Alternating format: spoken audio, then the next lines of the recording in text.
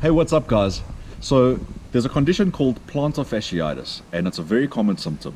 So if you get out of bed in the morning and you put pressure on your foot first thing in the morning and you feel a pressure in your heel like you're standing on a pebble, you could be suffering from plantar fasciitis. If you're a runner or triathlete, or you just have general foot pain while walking and it feels like there's a pressure or something digging into your heel while walking, you could be struggling with this condition.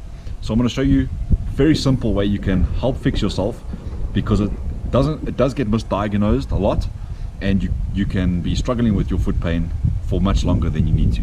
So the first thing you can do is get yourself a tennis ball or something harder. I've got a cricket ball in here, and you can take this and do trigger point massage right on the heel.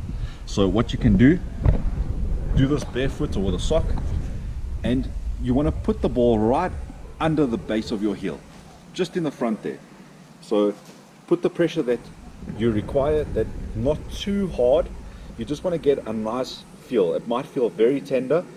You just want to go back and forth and break that scar tissue up and break that muscle up, because that scar tissue is what gives you that pain in the heel and makes things a lot tighter and makes you struggle to walk. The next thing you can do, you can just stretch your foot and lengthen that plantar fascia, which helps when you're breaking up the muscle, lengthening it. It's just going to help your foot move more naturally, because walking day to day with shoes, we also limit our range of motion in the foot and the muscles become much weaker. And if you walk around barefoot in the garden and just strengthen those muscles along with the trigger point therapy, it's going to help you in the long run, and you're going to get less and less pain. The next thing you can do is supplementation. There are three main things to take.